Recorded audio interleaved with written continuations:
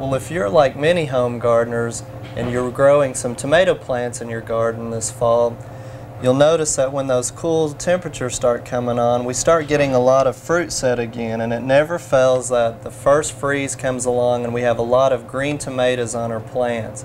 Well, joining us today here on Oklahoma Gardening is Dr. Barbara Brown, our OSU Extension Food Specialist. And Dr. Brown, you're going to show us how we can use these green tomatoes in different recipes. Right. One of the traditional things that people do is use them either in pickles or relish, but we're going to look at using them in a casserole. People also fry them. We're going to try and look at something that doesn't add quite as much fat to the diet.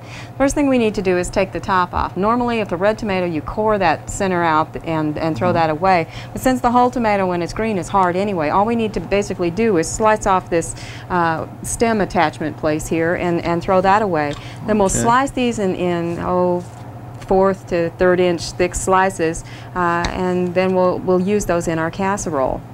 Okay, well, one thing we've noticed here when slicing them that we'd like to show you is how a tomato actually ripens, and that is from the inside out, as you can see with our slices here, and from the stem in. So that's an interesting way to show how a tomato ripens up, which brings me to the first question for you.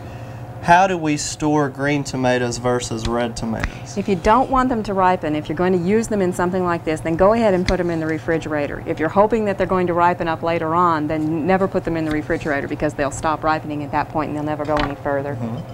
All right, at this point we've sprayed a casserole dish and we're just going to layer, and you can help me, Steve, layer some tomatoes in the bottom here, just any old way. It doesn't need to be artistic whatsoever.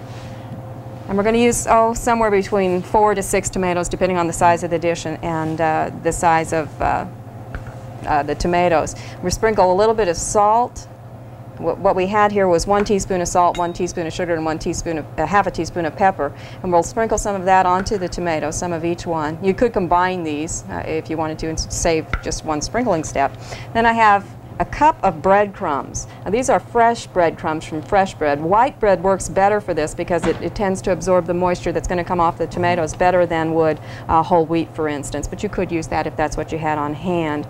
The way to get these is to put the bread 1 piece at a time into the blender and just give it a burst. If you try and crumb these up by hand, you'll be here all week trying to just get the breadcrumbs done. I was getting ready to ask you that question, how you did that. Then we have a cup or 4 ounces of sharp cheddar cheese. Now, we use sharp. It has a higher fat content and a higher calorie content, but it also has a more pronounced flavor, so that while it may seem like you're getting more calories, you can use less cheese this way, and so you end up with something that's got less fat in it. Now we repeat these layers. So if you want to go ahead and put on more tomatoes. Okay, a little bit more pepper, salt, and sugar again. Now, you could end up with 3 layers depending on how artistic we are running on time here, so we're going to do 2 layers. Now, normally you would go through all the layers again. We're going to stop with breadcrumbs at this point. The cheese for the top layer will add about 5 minutes before the baking time is completed. This then goes in, has some margarine dotted on the top of it, and if you're watching your weight or cholesterol levels, you could eliminate the margarine that we dot on the top. It just adds a little bit more moistness, a little bit more richness, but it can be done without. We put a lid on it, put it in the oven at 350 for about 55 minutes. That will give the tomatoes time to tenderize, and at that point we'll take the lid off, put the cheese on, and put the rest of the cheese on, put it back in the oven for about 5 more minutes until the cheese is melted. How is our green tomatoes as far as nutritional value compared to the red? Do we still get any nutrition out of them? You get nutrition from them. You don't get nearly as much as you would from a red tomato, however, because as the tomato ripens on the vine, that's where the vitamin C and vitamin A are deposited in the tomato. So when you pick it green, you pick it before a lot of those nutrients have been laid down.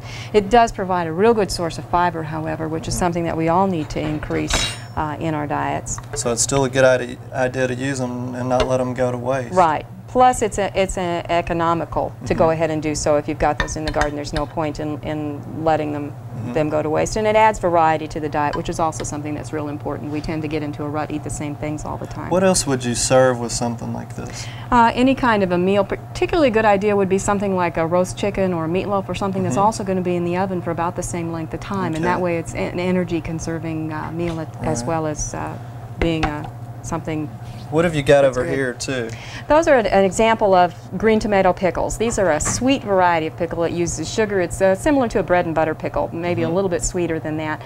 Most often we find green tomatoes in relishes and in chow chow and things like that. So this is something a little bit different. Well, great. These are some good ideas again for us to use with our green tomatoes. And like you've seen here on their show before, if you'd like a recipe, you can contact your local county extension office, or you can send us a stamped self-addressed envelope here to Oklahoma Gardening. Well, thanks again. We look forward to having you back on the show again in the near future. Thank you. We hope you enjoyed this video. It's part of our OK Gardening Classics YouTube channel. You can also find more recent videos on our Oklahoma Gardening YouTube channel. And join us on social media for great gardening tips, photos, and discussion.